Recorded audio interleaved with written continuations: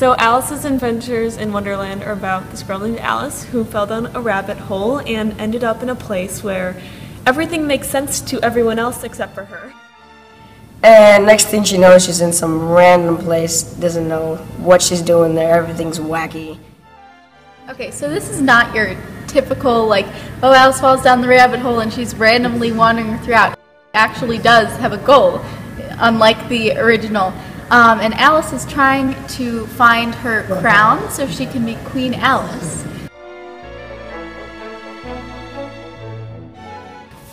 I am playing the Mad Hatter. I am the White Rabbit. My character is Red Queen. Well, I'm playing Alice. You know, it's fun because you get to explore the mindset of someone who, you know, at this moment I am not, but in the past I was, and it's fun to try and like go back to that and think, oh, how would I have responded to this when I was like 7 years old?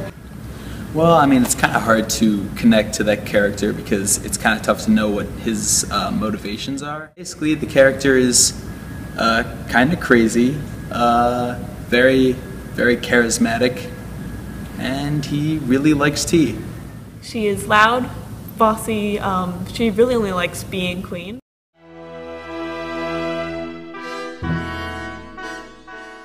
I mean, I guess it's a fairly comical show, for the most part. Except for the occasional creepiness, it's very lighthearted. There's a lot of, you know, funny, crazy bits, so. I would definitely say it is fantasy. And yeah, I'd say it's pretty much all fantasy because, you know, she's in this fantastical world where there's giant talking caterpillars and like rabbits with pocket watches, and so it's not anywhere close to reality. In the beginning, rehearsals usually got through blocking one scene, running it a few times. Rehearsal is basically going through each scene at a time, or just for an entire act. And it's really nice, you know, we all get to see each other perform, and it's a really good environment. I like it. When we get closer and closer to the performance dates, we do get a little bit more into the scenes a little bit.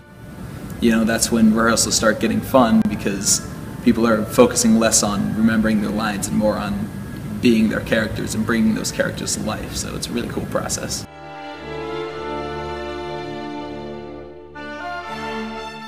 And because why on earth would you not want to see Destin play a cat?